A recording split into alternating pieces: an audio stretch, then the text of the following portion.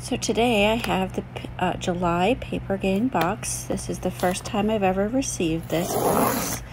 And I actually did see someone else unbox it. I knew that it was something that I wanted, so nothing's a surprise here. But it's nice to see it in person and kind of check it out. It comes in a really nice box with the theme for the month and wrapped well in this beautiful orange paper that also matches everything else. So we open it up here and I have the little booklet that comes with it. As an artist, I really do appreciate that they have a little profile on the artist for the month.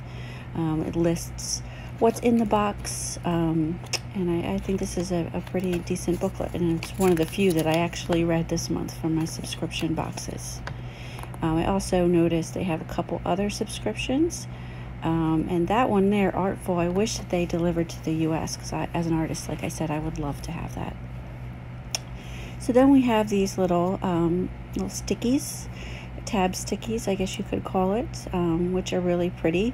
As someone else pointed out in a video, I wish it was the opposite. I wish that the sticky side was on that solid part and the little pictures with the graphic design kind of stuck out.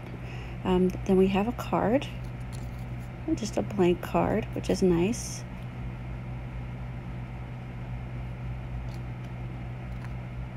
And some washi tape, and this is a really pretty print. Again, it goes with the whole theme. It actually matches my nails.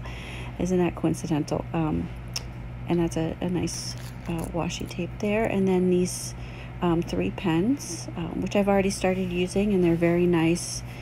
Pens, colorful pens, again with the theme, and they're 0.5 in terms of the point or the tip.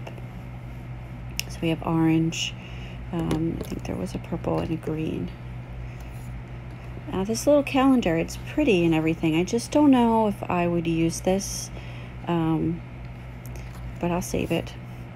I definitely have used this already and really enjoy this. There's a lot of sheets on here, and it's great for putting my to-do lists, my meal planning for the week, my grocery store list. That was really great.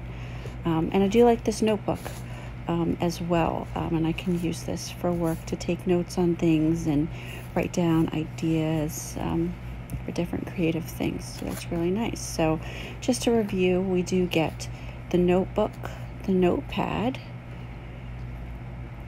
the calendar, the card, the blank card, the little tab post-its, as well as the washi tape and the 3 pens. So overall, great box.